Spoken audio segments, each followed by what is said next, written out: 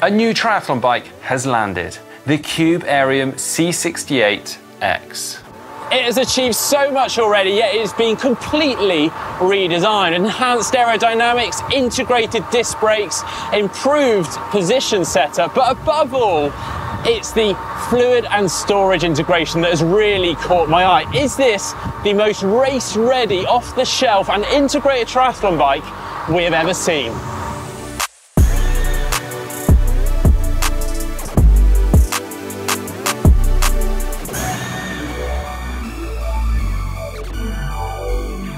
Now, I was, and I still am, of course, a huge Raelert brothers fan. I've admired and idolised Andreas and Michael Raelert my entire triathlon career. In fact, I remember Andreas rocking up to Kona way back in 2016 on a prototype Cube Aerium C68. The brothers had worked closely with Cube on the design of that bike at the time.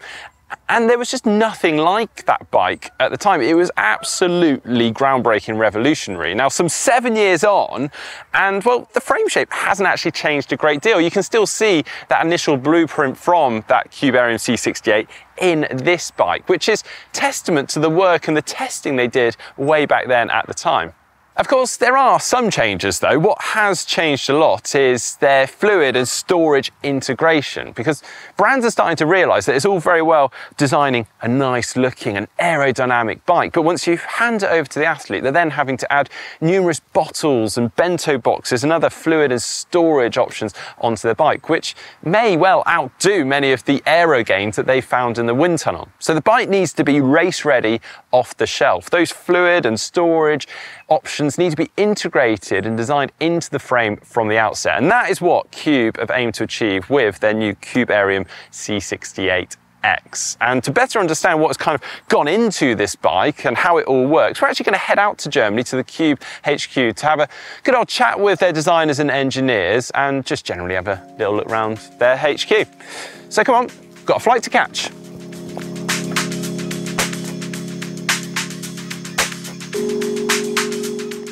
So this is Cube. I was hoping for slightly nicer weather, but this is where it all started back in 1993, some 30 years ago, in this small town of Waldershof. Markus Pürner began building bikes in his father's furniture factory on this exact site. And well, the rest is history.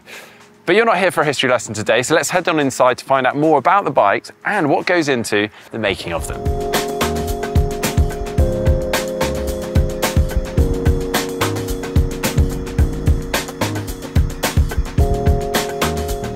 Really excited about this next bit. Stood in front of an autoclave here. We're now heading into the Carbon Lab, where they do a lot of research and custom parts for the likes of Lucy. Come on in.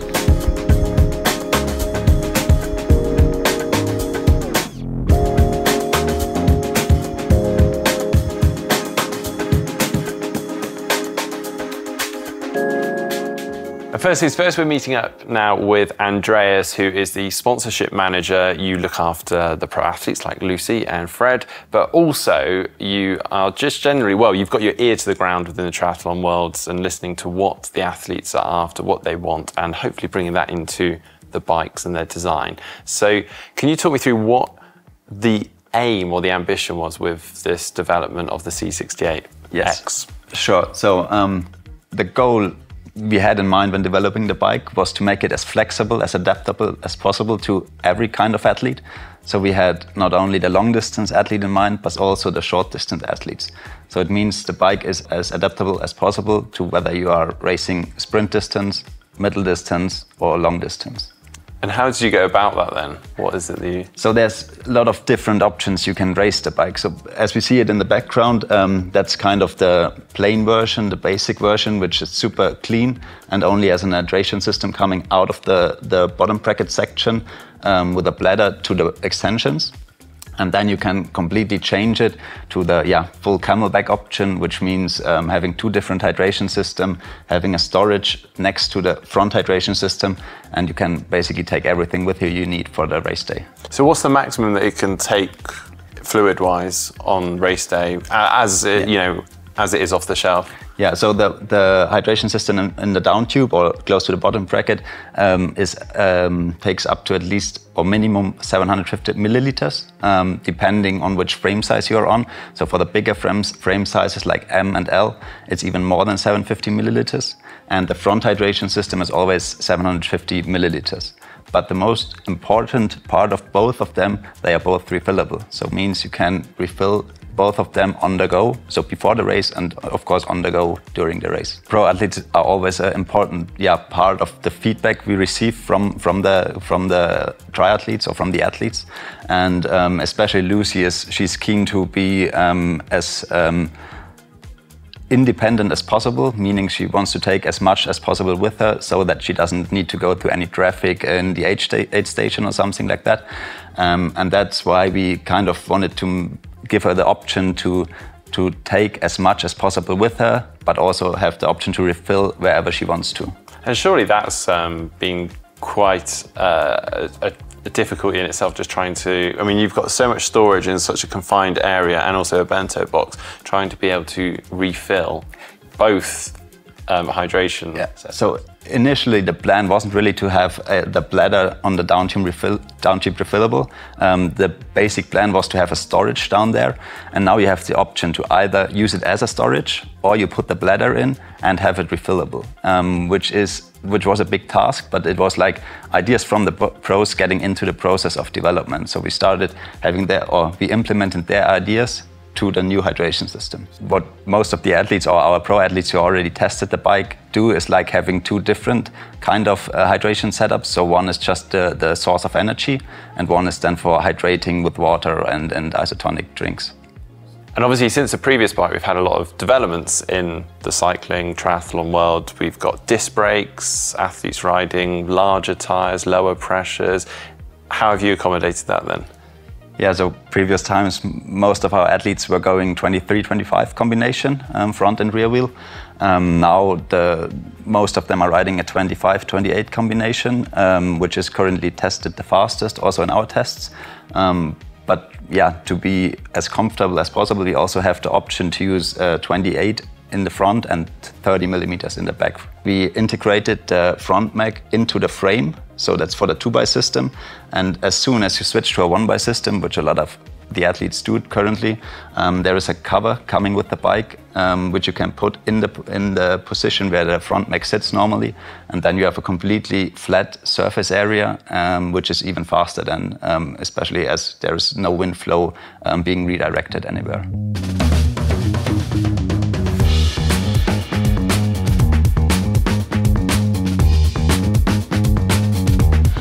Crazy.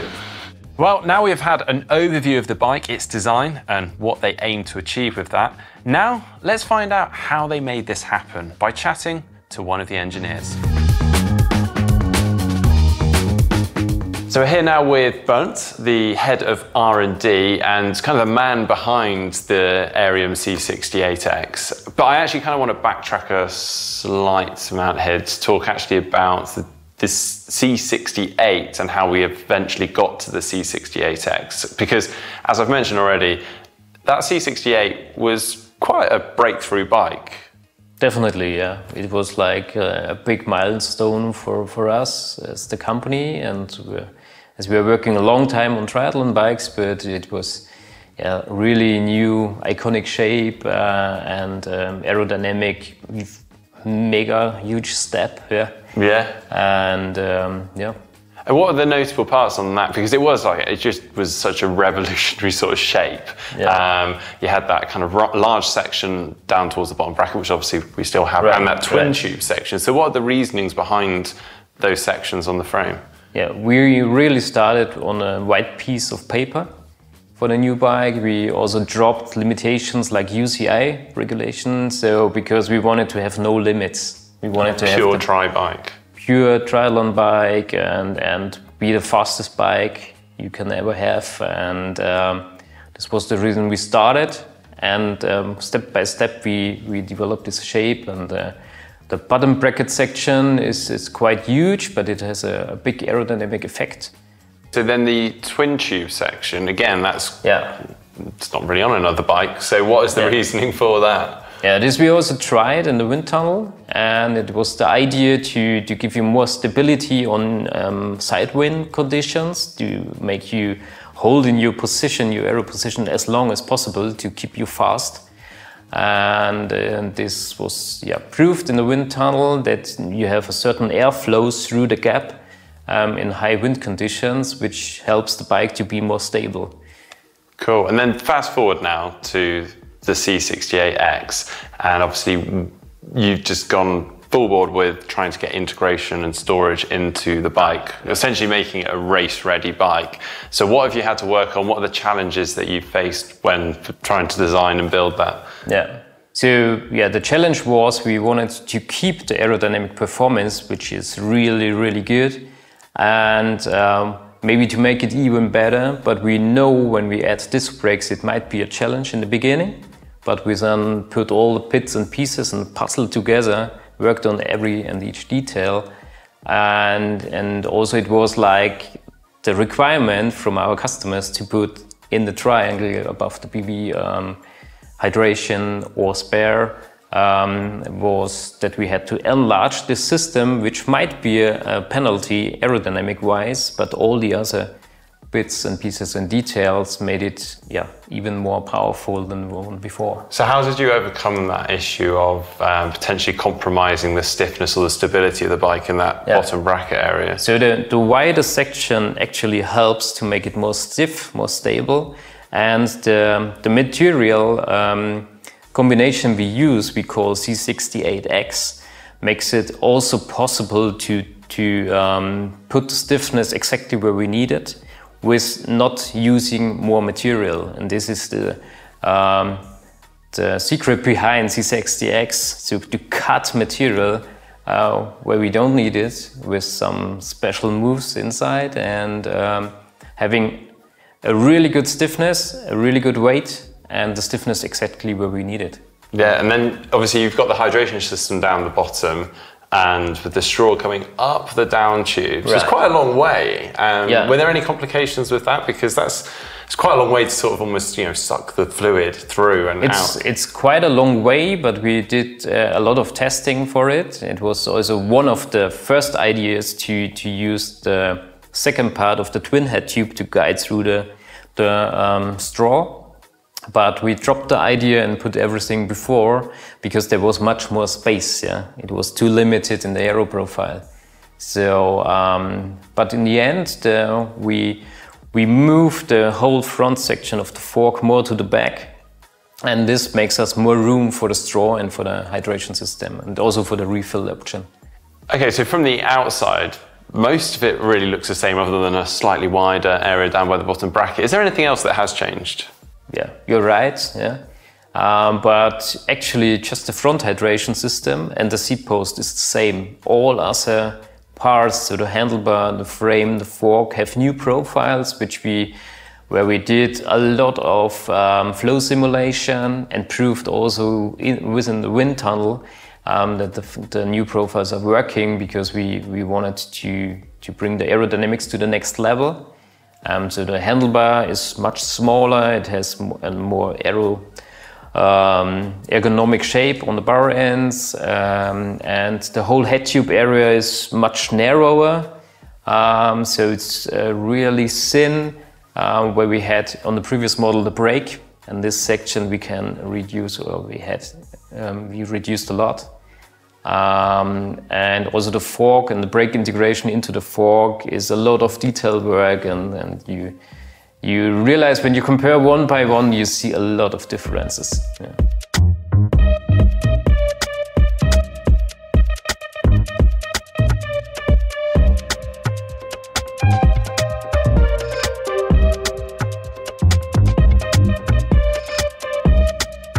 So whilst the engineers had a great bike to work from, they've still managed to improve on the already impressive numbers of the outgoing model. The C68X is 3.68 watts faster than the previous C68, and they've managed to reduce the weight further by 18%. So the bike, without the in-frame hydration, is just 9.1 kilograms. But what impresses me the most about this bike, aside from the insane paint job, is the integration. I know I've mentioned it a few times already, but it really is next level. It's so well thought through. It's got everything covered for all distances, all setup needs, and it does so without compromising the aerodynamics. All of this can be stripped off for a super sleek setup, perhaps suited to time trials or short distance events. Or you can access the frame hydration bladder, which has the option to be refillable or not. Then, of course, you can bring the refillable front hydration in, which slides neatly onto a bracket on the stem, again, with the option to use the in-frame hydration or not. And then there is the bento box to store gels and whatnot. This also has the option to feed the straw of the in-frame hydration through, and wait for it, can be refilled through the bento box too. Pretty impressive if you ask me.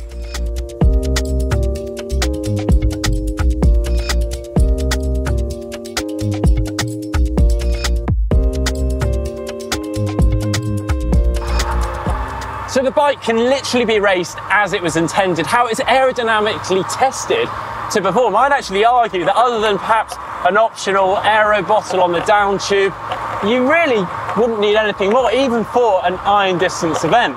Now, another notable update to this bike has to be its adjustability. We now have a 0 to 20 degree tilt on the aero bars, as well as coming with numerous extended spacers and brackets so you can get that absolute desired and accurate fit that you need. We've got a ton of adjustability and options on the positions of the aero cups, and also coming with an additional bracket so that you can change the position of the aero bars closer or wider. And not forgetting also that you can purchase the bike with a different base bar option, so you can go higher or lower as I have. And finally, of course, we've had a big upgrade on the braking with disc brakes, now giving you that little bit more confidence into the corners or on a technical course, all whilst being aerodynamically integrated.